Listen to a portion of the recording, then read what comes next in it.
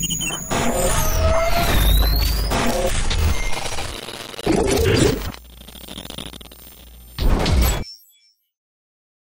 what's up everyone? Andrew from the Ski Monster. Today we're going to talk about two popular 100-ish all-mountain skis.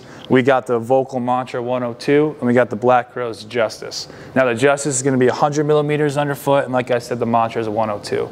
To start, both these skis are going to have metal, full metal edge to edge underfoot, providing that power and stability when you're charging down firm or icy snow. But that being said, the Volkl is going to have more metal in the ski. We have a tailored Titanol frame, which means the metal creeps up the edge of the ski and wraps around the tip and the tail. That's going to make this ski feel much stiffer in the tip, meaning that's going to feel a touch more demanding and a little bit harder to initiate a turn compared to the Justis.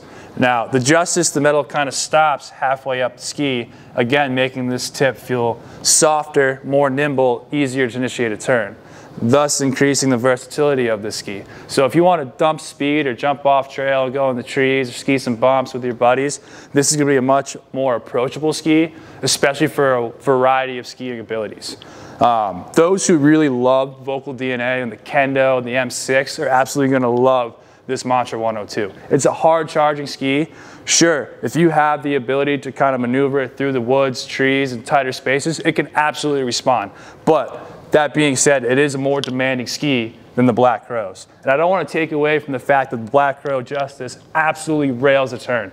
This ski can keep up with the best of them. It's just way more approachable for a wider variety of skiing abilities. Now, any other questions you guys might have, feel free to reach out to our customer service team in live chat, email, give us a call, or come see us in Boston for an in-store appointment.